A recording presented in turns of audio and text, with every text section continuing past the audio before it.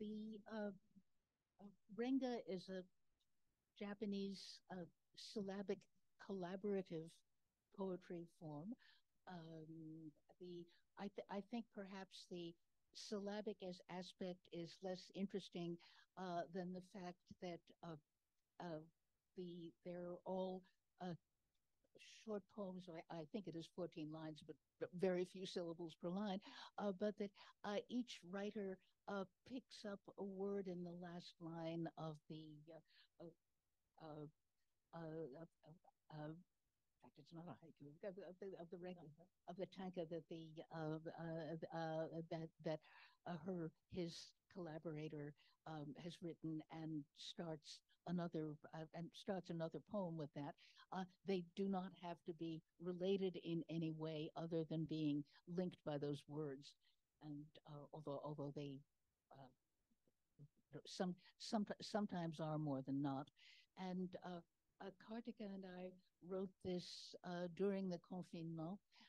We don't live all that far from one another, and but we couldn't see each other, or we didn't see each other all but once during the time that we wrote this, and otherwise it was all written on email.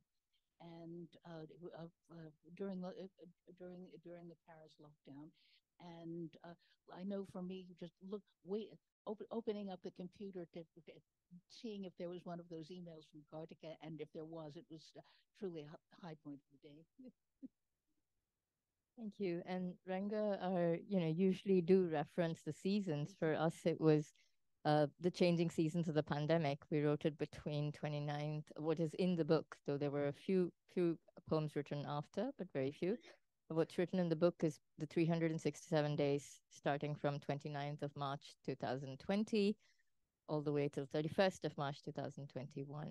And yeah, they were, I mean, Marilyn said they were a high point. They were a sanity saver for me, because it was also a year that I was going through chemo and surgery and radiation. And this was the one kind of space I had to be outside the body. Just we unfortunately need it for our Zoom audience. sorry. Oh, The Zoom audience can't hear without the microphone, unfortunately. yeah. One does what one does. Please, yeah. Okay. Okay. Thank you so much. Um, in fact, or rather, sure, 4 o'clock sunshine on the Seine. The bookshop's a beehive. Kartika is here, and I'm here. First time we've met since January. In a room above the river, we record for the Bengaluru festival she had attend. Then we sit at Panis with hot chocolate, black coffee. She takes off the mauve silk scarf round her head and lets the sun soothe the scars, tease the hair stubble to grow.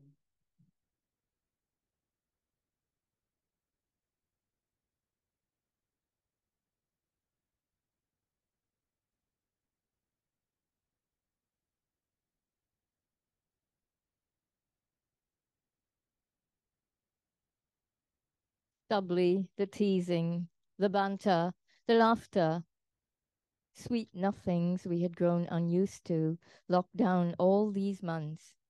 This reading, recording first, with Marilyn and Adam and an unseen pianist upstairs at Shakespeare and Company. My favorite Wednesday this year. Then a slew of retrouvailles, its English sibling, Phoebo, all week, spotlit by the same sun, and often hot chocolate.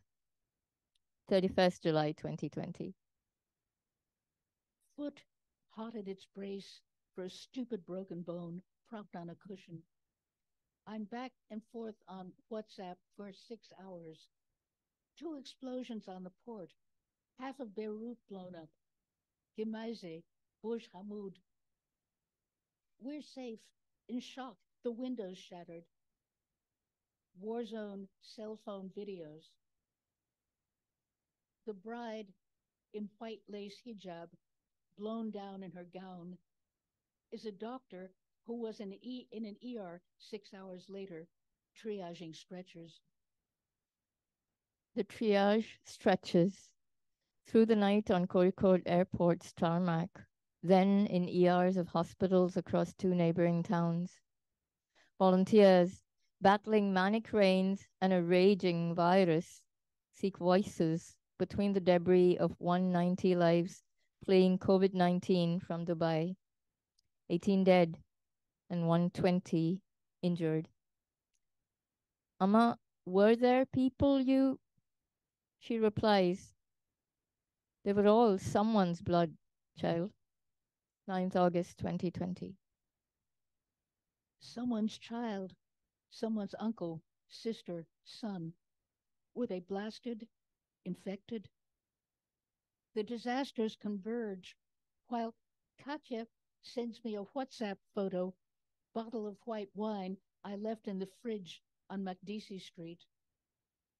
I've packed your books and clothes.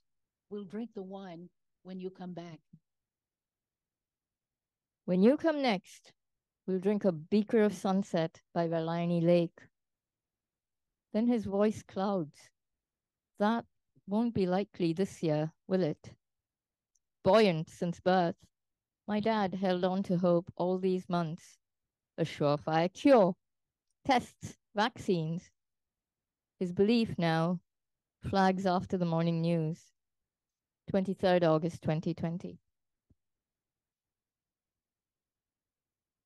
No more rainbow flags. Les Mots à la Bouche bookshop has been replaced by another Doc Martens store. And the Moroccan grocer by Princesse Tam Tam Underwear, one of 3 clones in 10 blocks.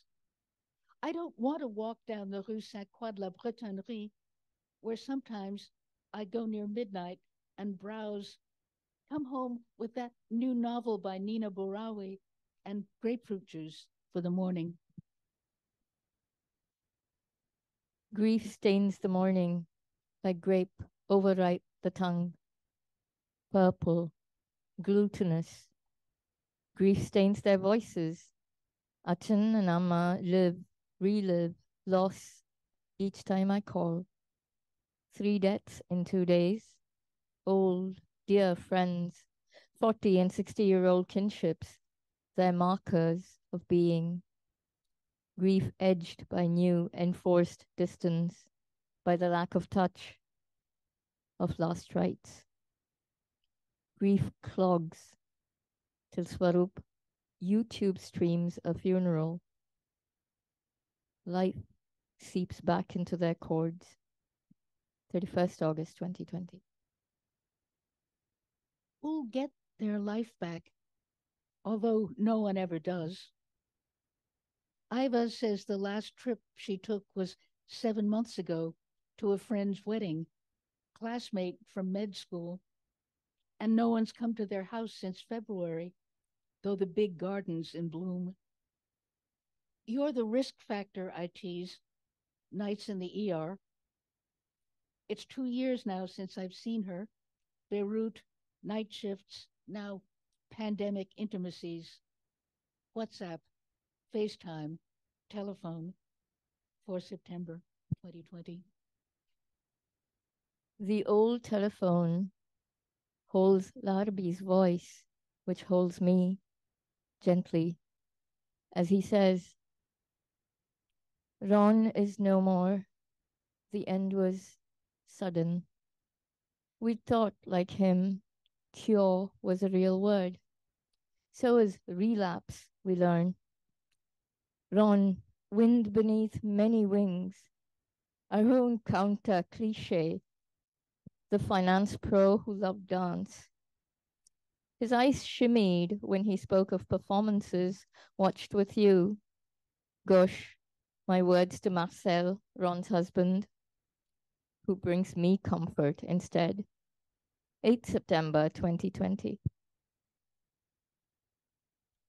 Instead of teaching online in the ruins of Beirut, Rana flew to Norway with her 2 kids, back to her 4th language, their school days, her research. Abu Rana and his group of leftist Thuar are on the street every night, masked in the late summer heat, clearing rubble in Gemaise, whose tragedies a year ago were lovers leaving or leases with exorbitant new rent. 11 September 2020. Exorbitant new fears raise raven heads everywhere. Why for first place in the mouths of ministers and media? We make room for separatisme and then ensauvagement. My parents taste urban nuxo. Should I tell them that is Bhakt speak for folks like me? 17 September 2020. Devotee of do nothing, the minister does. In one another's arms, faces, masks on chins, wrists, the young crowd late summer streets, drinking cokes or beer, eating sandwiches. I wish this were fine. I'd like to mind my own business, read film reviews, not virus charts. 18th September 2020. I read film reviews, famished for the cinema, land unvisited since March, and theatre, word that makes me weep, patria, no less, touchable only during virtual meetings, rehearsals recorded and transferred, new terms that yield bread, though not quite butter. Shambling home from hospital, I watch hounds, pugs, mutts, and pups raise happy Cain by the quay. Enfin, a show safe for all. 22nd September 2020.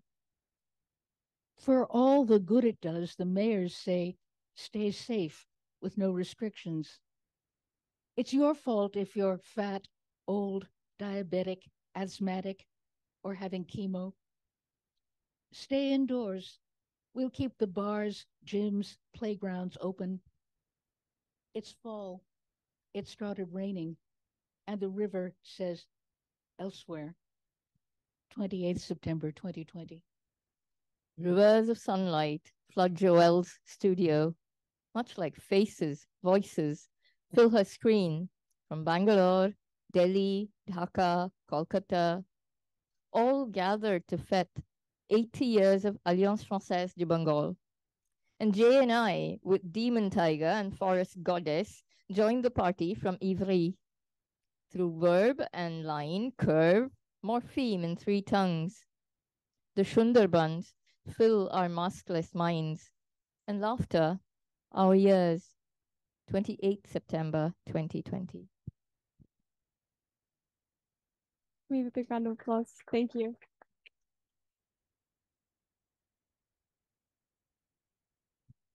Thank you both for such a wonderful reading. I have to say, having read the book, which if you haven't read it, I highly encourage you to purchase it.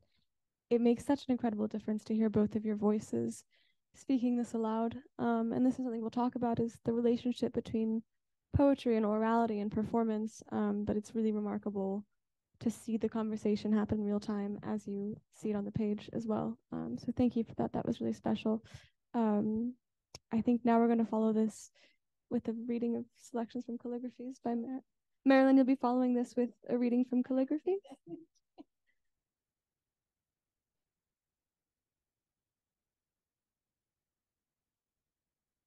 And perhaps before we begin this, you could explain how calligraphies came as a project after the completion of A Different Distance. Oh, I'm sorry. If you could explain to us how calligraphies came about, how it followed A Different Distance. Impossible question. I mean, it's an entirely different project for writing a book myself. And I mean, I suppose there are some poems in renga form made up of tanka in the book, which I'm not going to read because I think we've heard. We've had enough. But so you wrote this after COVID or after the initial confinement? Lovely. Right.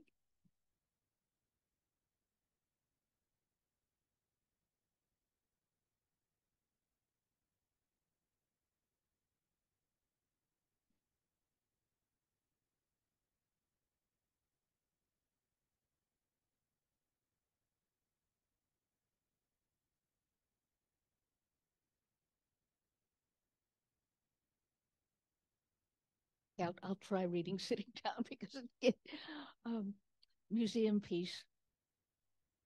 This was written in Beirut, and the museum is a little museum on the campus of the American University in Beirut, which was always empty and was full of wonderful things.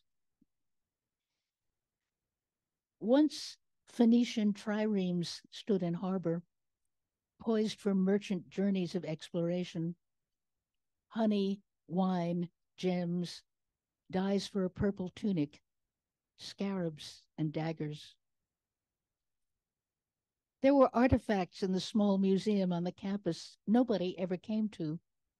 Goddess statues, bracelets, rings, swords, toy wagons, Tadmor tomb portraits, lively, saddened faces, a bit of makeup, a clay hippopotamus painted azure, toy or minor deity. The explosion undid curators' care as it did doctors, grandfathers, mothers. But the feral cats who survived, as always, bask in light, millennial, the debris of August around them.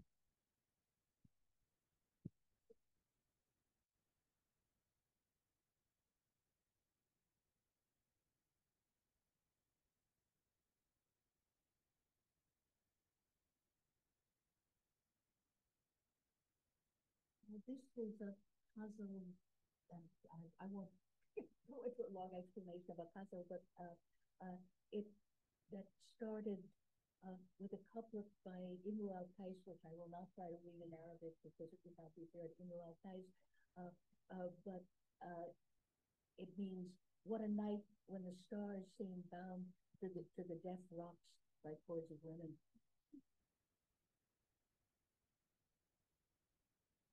A line of salt, like a linen thread, is wound to the rocks. Wave break, boys singing, gunfire, make no sound to the rocks.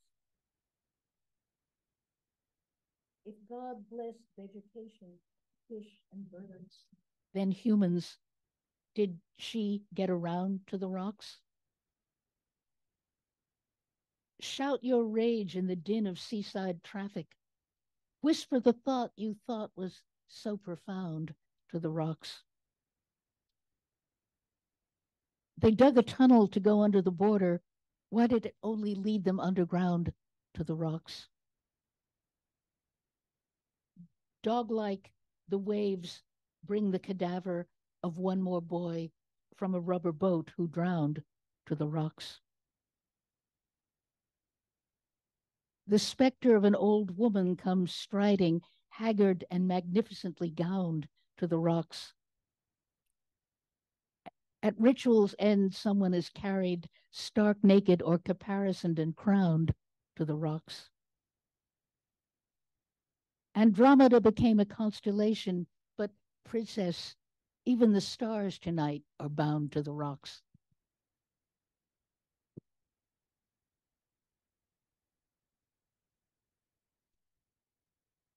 this is a poem that is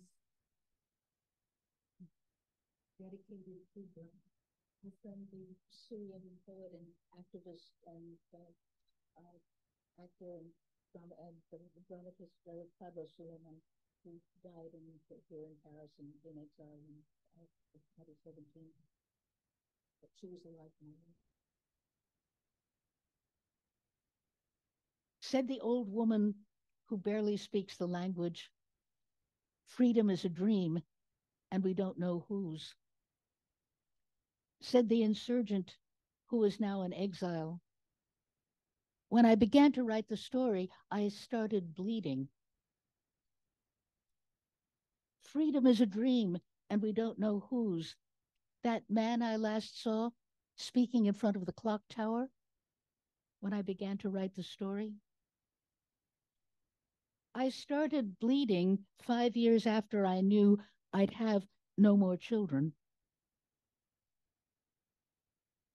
That man I last saw speaking in front of the clock tower turned an anonymous corner and disappeared.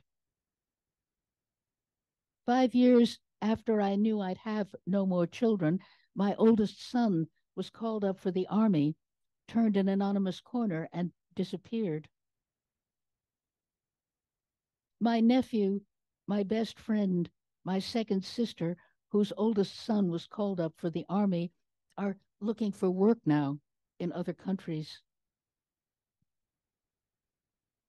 Her nephew, his best friend, his younger sister, a doctor, an actress, an engineer, are looking for work now in other countries, stumbling, disillusioned in a new language.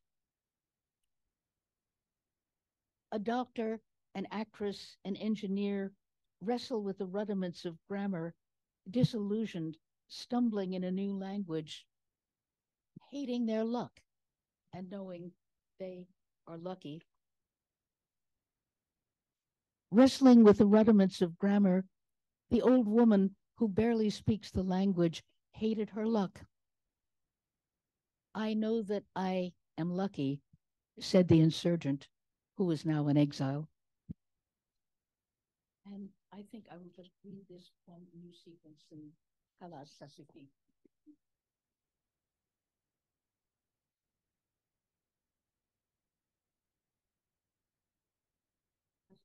You just realized. And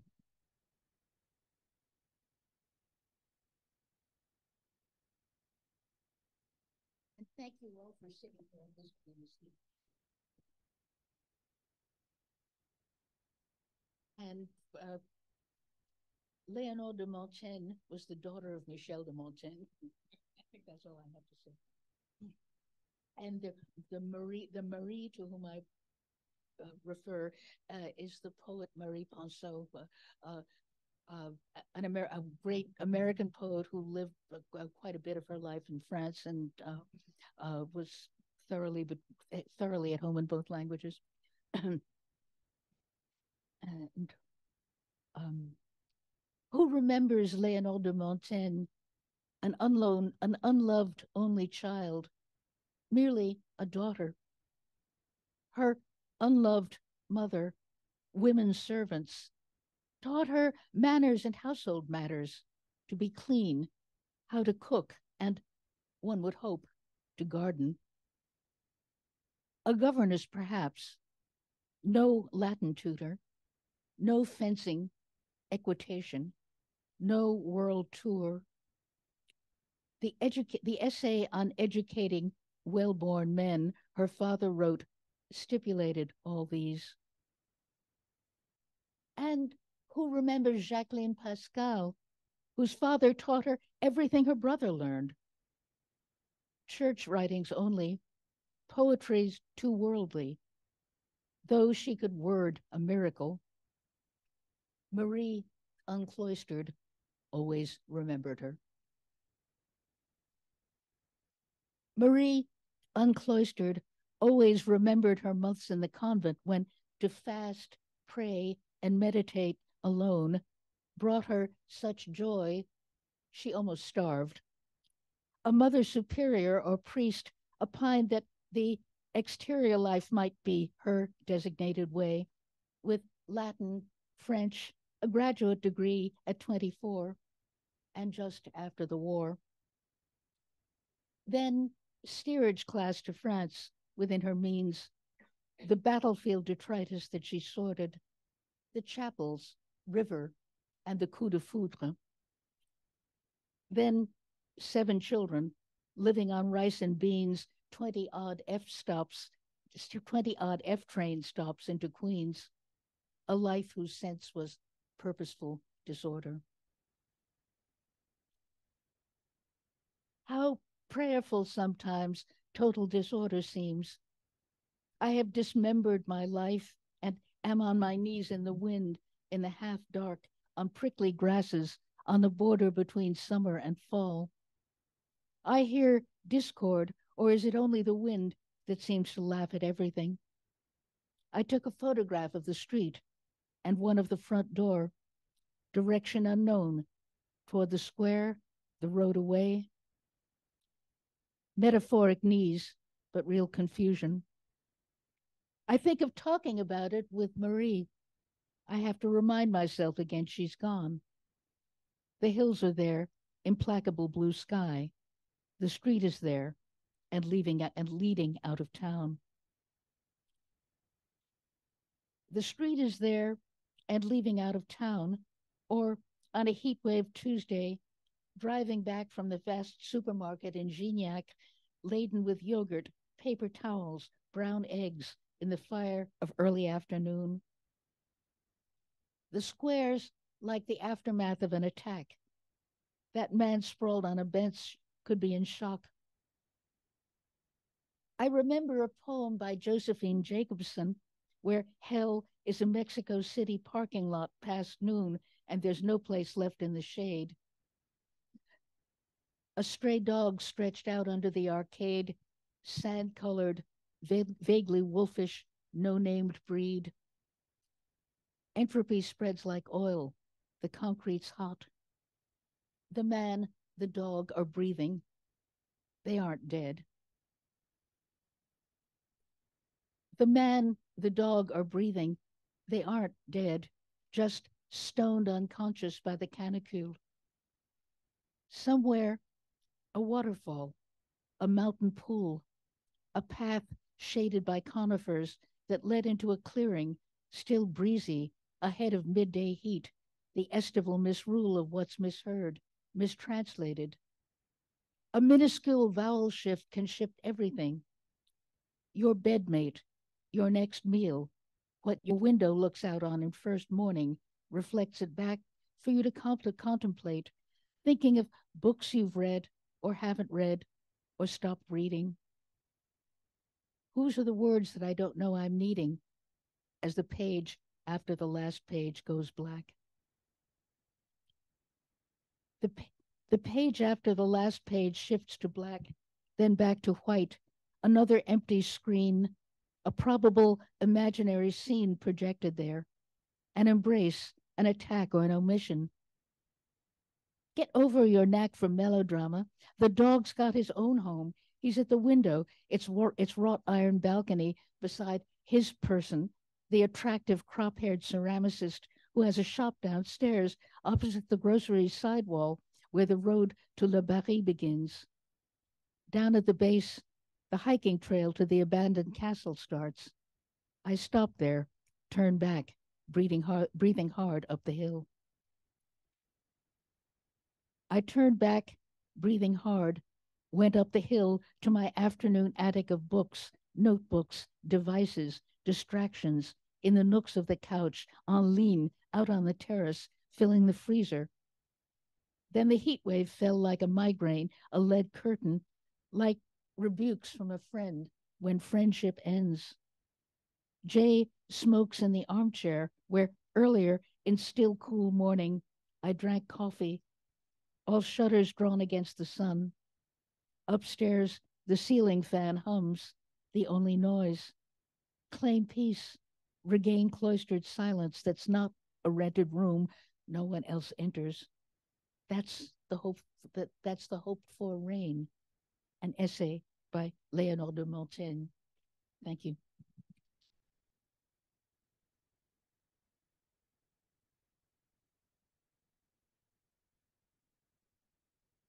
There's never apologize for lots of poetry. Thank you so much for those readings, Marilyn.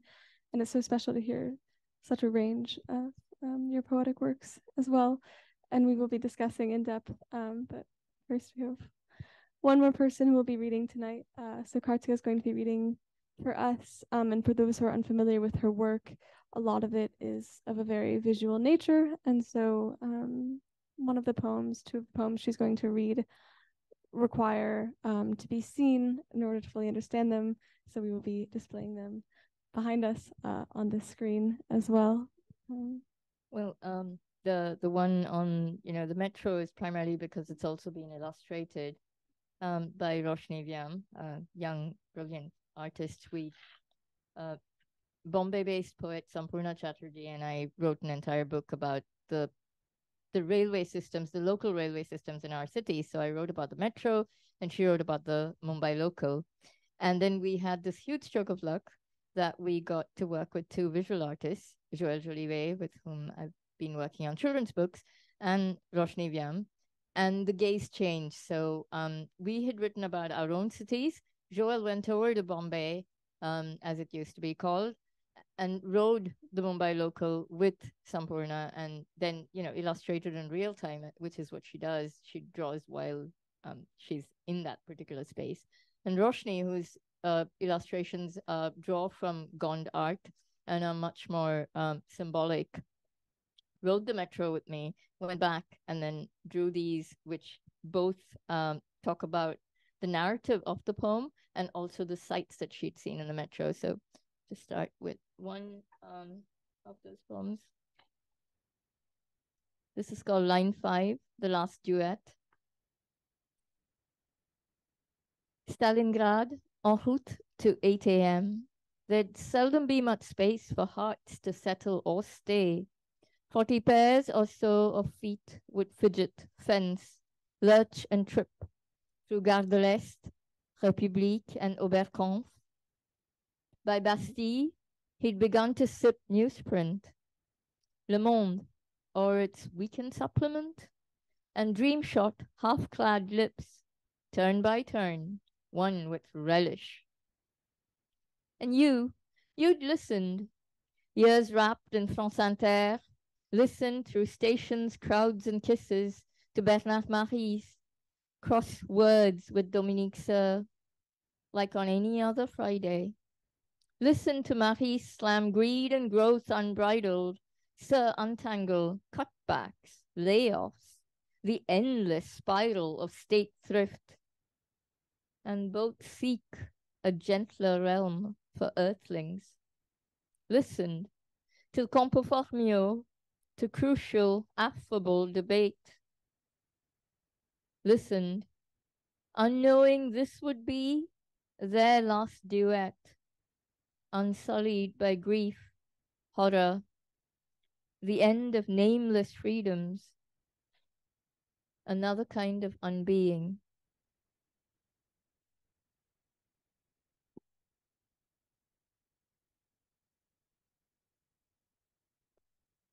Would we have a PDF of that page? Yes. The previous one. Could we just see the previous one for a minute? So that's Roshni's illustration of the poem. And as is often the case with contemporary Gond art, she uses animals. So that's a cockerel, which is what she used to speak about early morning. And then if you look closely, those two birds are actually a radio set. And you can see a bit of Le Monde. And then there's all the stations between the feathers. She's just really brilliant. We were very lucky. Onto something a little happier, even though it was kind of written as a scold. This one's really fun.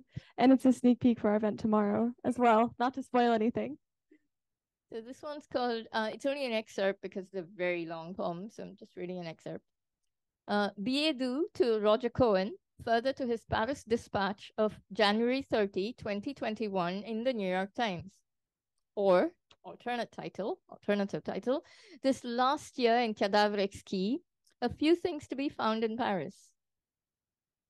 I love you, Roger Cohen, but you know nothing. We still have Paris. We'll always have Paris. And of course, until, of course, Paris decides otherwise, which it could, but Paris has a mind of its own, an often ornery one, and cares little for what you or I might want or demand it to be. You said, its lifeblood is cut off. Yes. You said its nights are silenced. Yes. You said dinner arrives earlier and went on to add an abominable Americanization. Yes. Gone are the museums, you said. Yes. Gone the tourist-filled riverboats plying the Seine, you said. Yes. Gone the sidewalk terraces. Yes. You said, even the bisou, the little kiss on both cheeks that is a rite of greeting or farewell, is gone. Yes, and yes. Paris is gone for now, you said.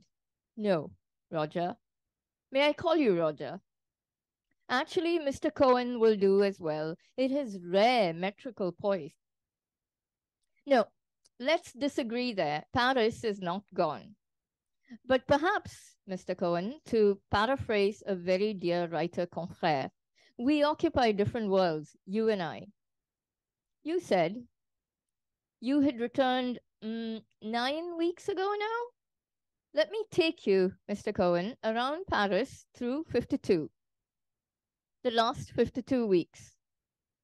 We'll start here at the Parc de la Villette, at the cusp of the northeastern curve of town, the ancient abattoirs. Home.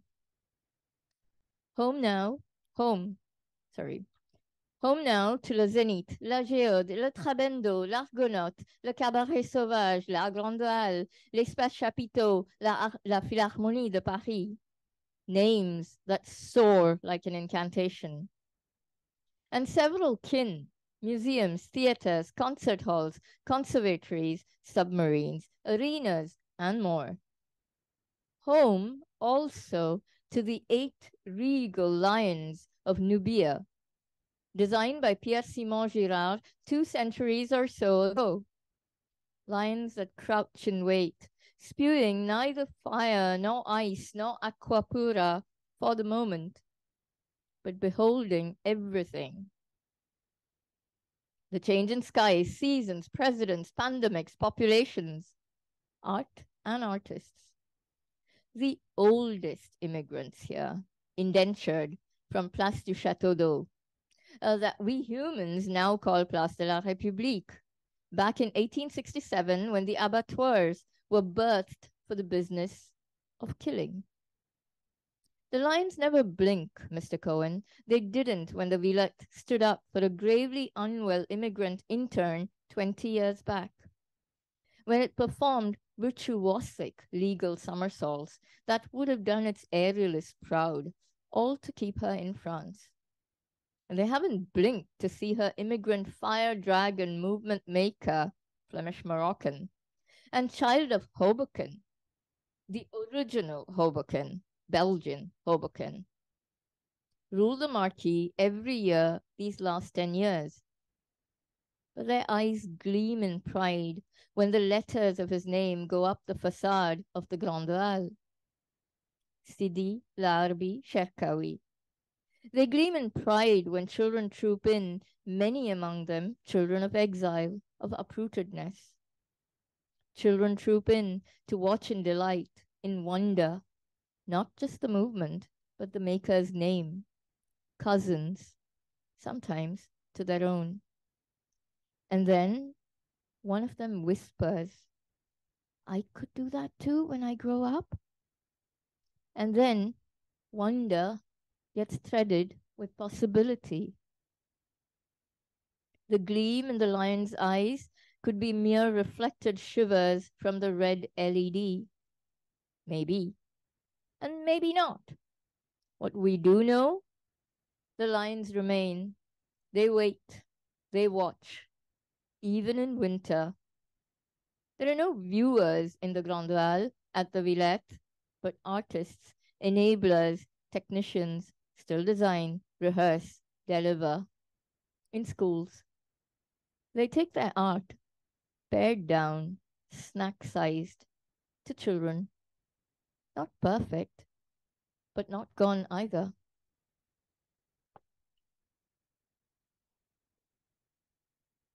And for those who have not understood the relevance of that, you should check our program's calendar because we will be having Mr. Roger Cohen in person tomorrow. So there is a nice bit of meta dialogue happening there between speakers tonight and speakers tomorrow. And in fact, you sent this poem to Roger Cohen, and he responded to it. Is that correct? Yes, thanks to Mira Kamdar, who's here and who'd put me in touch with him. They're colleagues, they were colleagues. And he replied and he sent me a very sweet, sort of halfway between a tanka and a haiku kind of a poem back. So she's made a poet of the New York Times Paris bureau chief. That's an achievement in itself. Yeah, it's very sweet and generous. So, and a last poem. Actually, if you have the other pages, you just go through them quickly, and you'll see why I didn't read all of it because it is really very, very long. Oh, you don't have the other pages? Okay. No worries. It's about 6 pages long. And it goes through northeastern Paris, basically, down the Canal Saint-Martin all the way to Saint-Louis.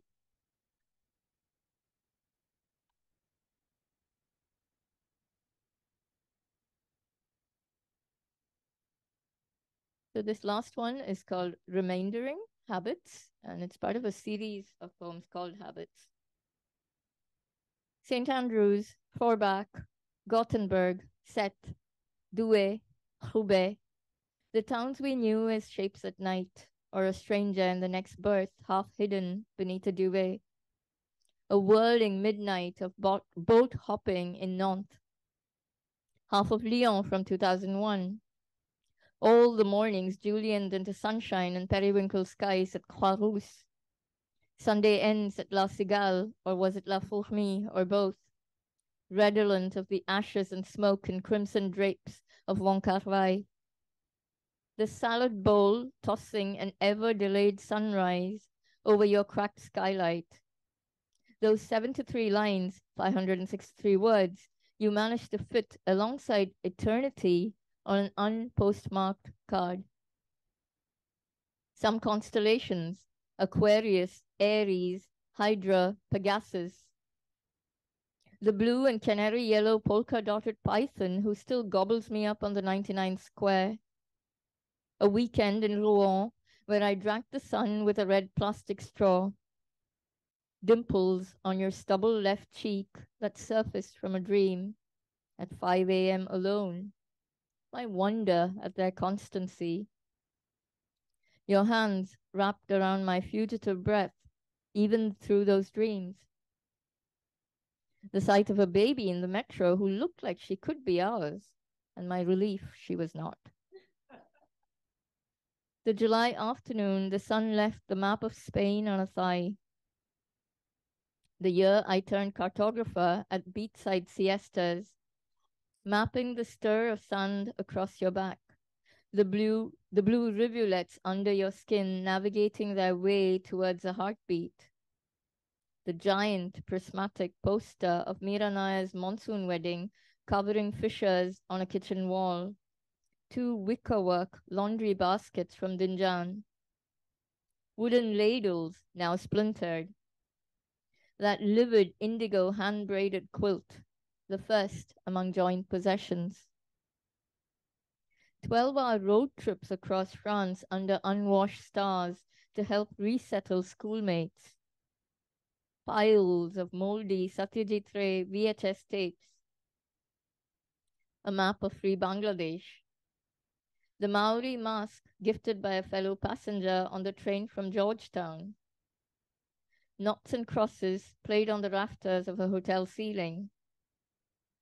Every yesterday but the second, quieter than the first, yet more fragrant. Keep them and stay. Yes, they're yours from today. What will I take instead, you ask? Solenoid, Ouroboros, and African pile, words we learned from each other. Sputters of laughter over the misspelling of récipiendaire in my 120-page dissertation you went on to supervise. A first date with Patrice Charot's intimacy that left us bereft of voice but not touch. The spring lost in Paris and retrieved in Rome, neonate but blithe and loud. Den Bosch and its soundless mornings where even birds meditate. Dublin, yes, despite the disasters with missing Kathak bells and katana. those shy cities that blush at dusk when the sun's gaze fills with sudden desire, others undressed by moonlight.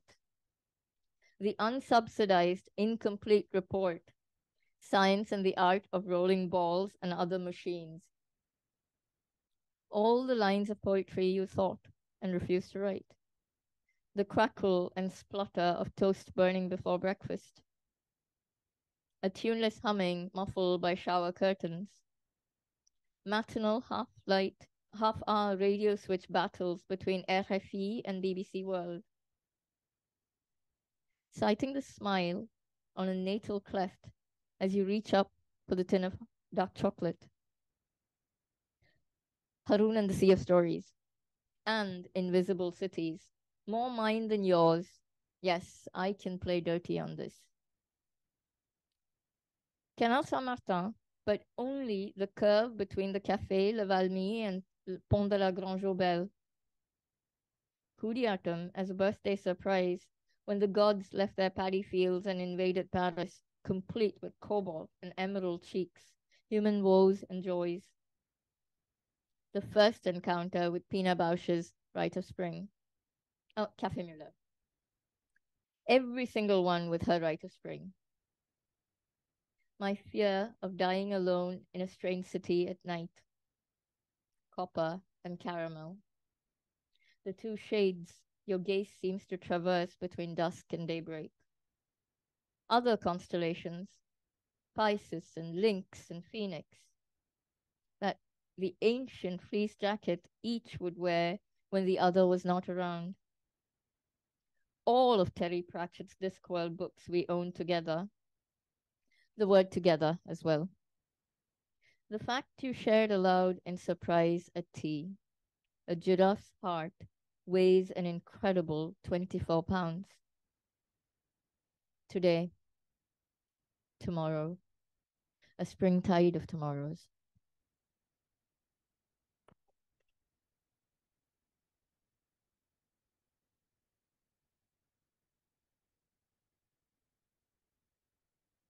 That's a lovely line to end that on. Thank you so much. How special to be able to hear both of you speaking your poetry aloud and giving it voice. And I only wish we had more time to hear more, but I'm aware that people are sweating and people want their book signed. And I'd like to quickly open this up to questions from the audience. Please don't be shy. This is your moment to ask any questions that may have come to your mind. And we already have someone. So Alfonso will bring you the mic.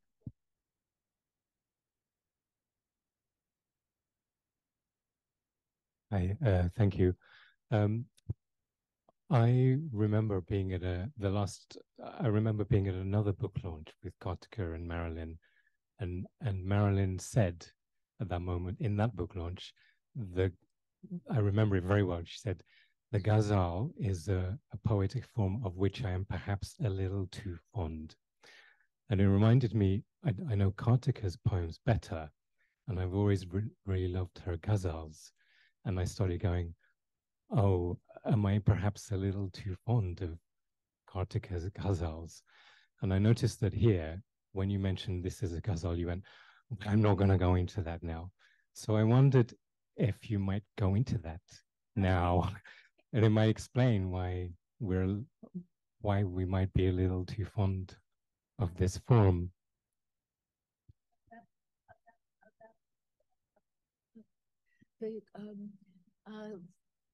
The ghazal is a form that we get from first of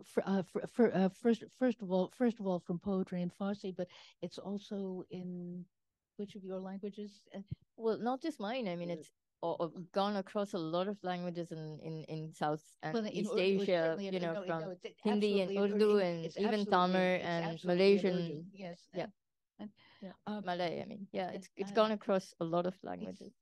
And that had been introduced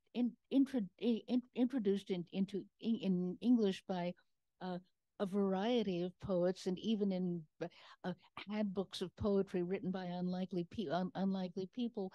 But it was especially the Kashmiri poet Aga Shahid Ali, who made what he called the real ghazal. Uh, uh, uh, Alive in the English language, because there were a lot of poets would I would say a lot of poets, but quite a few poets would write poems that were basically in uh, unrelated couplets that circulated around one topic and call them ghazal.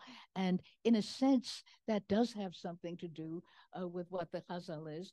But the ghazal also the couplets of the ghazal also involve kafia, which is a rhyme that which varies in each of the couplets, and a radif, which is a word or phrase that is established in the first couplet and then repeated in the second line of every following couplet. So if that's so if that answers your question.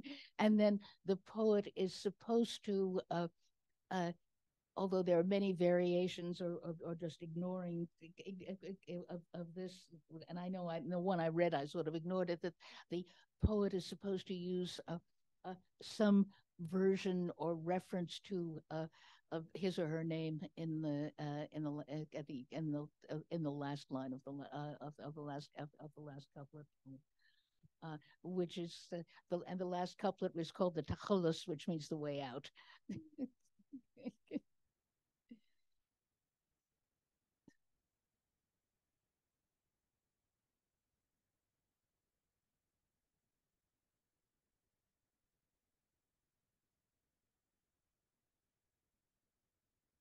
As we're now on a topic of form, both of you work so extensively with the form of your poems. Just to list a few of the forms that you use across your works, we have the canzone, the rimas dissolutas, sonnets, sestinas, villanelles, blank verse, heroic couplets, pantums, sonnets, ghazals, and tanka, to name a few. And Karthika, you've said about your use of form that forms are your weapons. And I'm interested in this relationship between the formal quality of a poem and its capacity for political engagement. So could you speak a bit more about this relationship between form and resistance in poetry?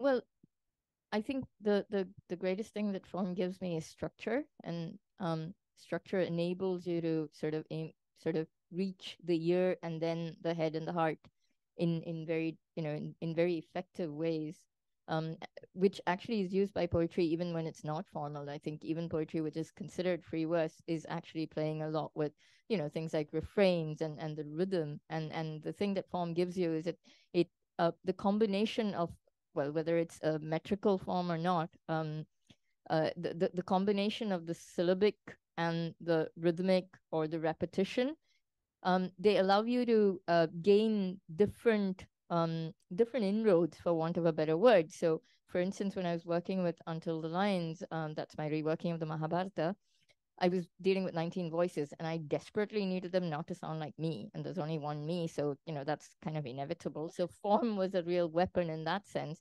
because what the renga we read, for instance, that's 5-7-5, and then a couplet of 7-7.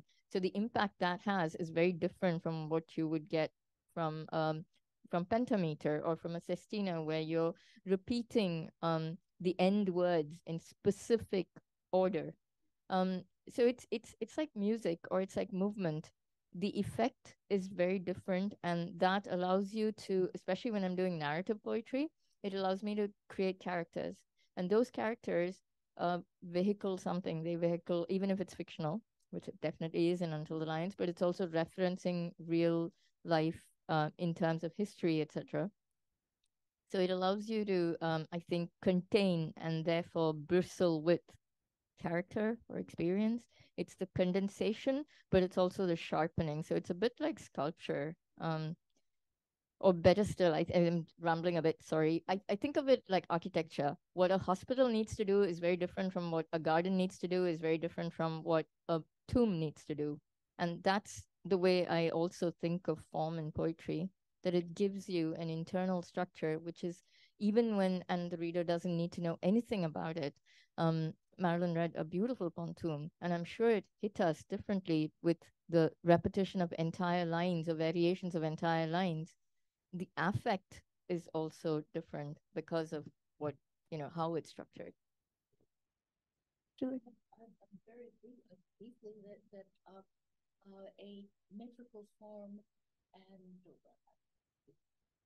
a metrical form, a form involving rhymes or repetitions, also is a very good way to get the poem out of your own head and not only make it not autobiographical, but also take it from where the path that you yourself as a writer might expect it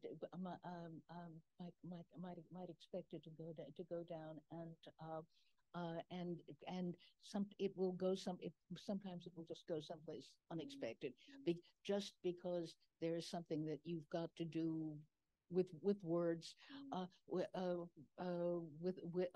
sounds, with meters or repetitions or rhymes, that it puts your mind in a place that has more to do with music than. You asked about the politics of it. I think, for instance, it's not anodyne or accidental that slogans or chants that you have in resistance movements or just protests are often refrains. They're often Formally accidentally defined. or otherwise they're formulated around certain keywords and key syllables. So the oral is always, I think, predominant. Yes. I'd like to just finish with a quote I read by Marilyn today from an interview where you said that form is like the small boat that's taking us across the Mediterranean. I just think it's a lovely way to think about it. And especially in the current climate. Indeed.